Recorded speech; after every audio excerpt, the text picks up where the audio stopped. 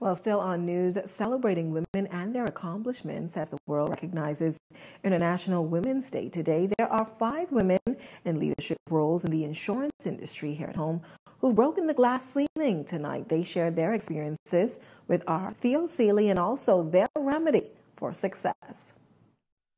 Paulette Turner, Lynda Gibson, Annastasia, Shantel, Saunders, and May-kui, Butler. 5 women in 5 leading roles within the insurance industry.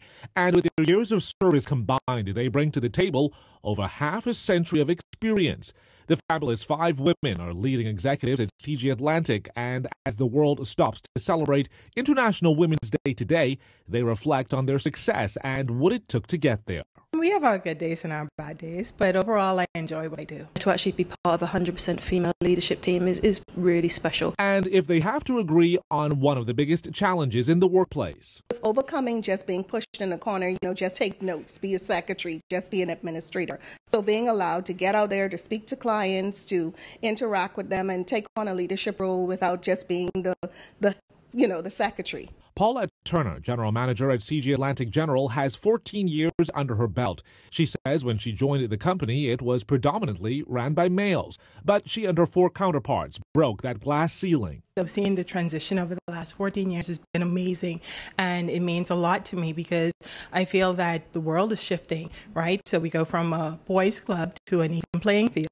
Then there's Lynda Gibson, Executive Vice President and General Manager at CG Atlantic Medical and Life, with 35 years in the field. She's been somewhat of a mentor to women in the company, providing them with lessons from her success and her missteps. And even after 3 decades in the business, she's confident running neck and neck with her male counterparts as well. Here is her remedy. You just have to work hard, and you just don't get caught up in the gender thing, or I'm female and they're male and they're getting preferential treatment. No, you just have to be yourself and work hard and compete with the guys. You feel they could do it just as well or even better? Better. Annastasia, Vice President of Health, Shantel Saunders, Operations Manager at CG Atlantic Pensions, and May-kui, Butler, Agency Manager at CG Atlantic Agents and Brokers, all identify as proud mentees of Gibson.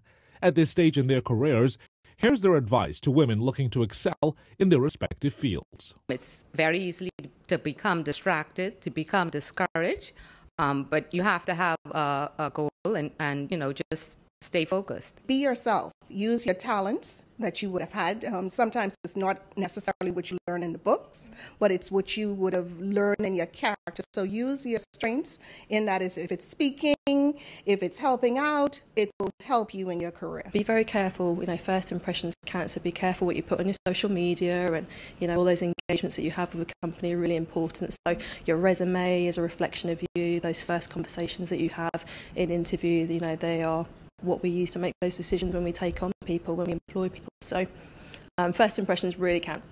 To the fabulous 5, we say kudos on their rise to leadership and wish all women around the country a happy International Women's Day.